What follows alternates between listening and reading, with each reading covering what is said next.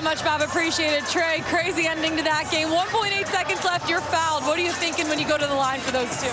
I got to make both. I mean, then they have a chance to come down, and at least we can hopefully send it in overtime and not allow a three. But I wanted to make both, and finally got a couple shots to go in, but that's it.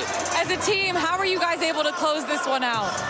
We just never stop fighting. I mean, we know what's at stake right now. We got to win each game and take each game serious. So we got to finish out the season right, and I think we just kept fighting.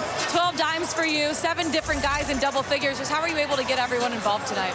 I think that's just my motto and my mindset every night. Come out, get everybody involved early, and then try to, score when I need to. And my guys are, scoring and getting to their spots, and I just got to keep giving them the ball. And on the defensive side, you guys held one of the best three-point shooting teams to under 30% from the perimeter. Just what worked well defensively for you guys? We knew that they like to get up a lot of threes, so we kind of wanted to pressure them and make them get into the paint.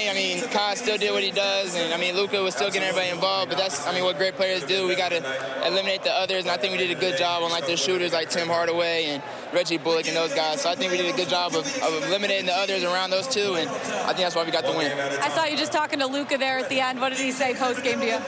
No, we both just got much respect and much love for each other. So we always are, hoping for much success unless we're playing each other. So I think it's good that we got that respect, and we got a lot of games to keep playing each other. So awesome, Trae. Appreciate it. Congrats on the win. Appreciate it. Thank you.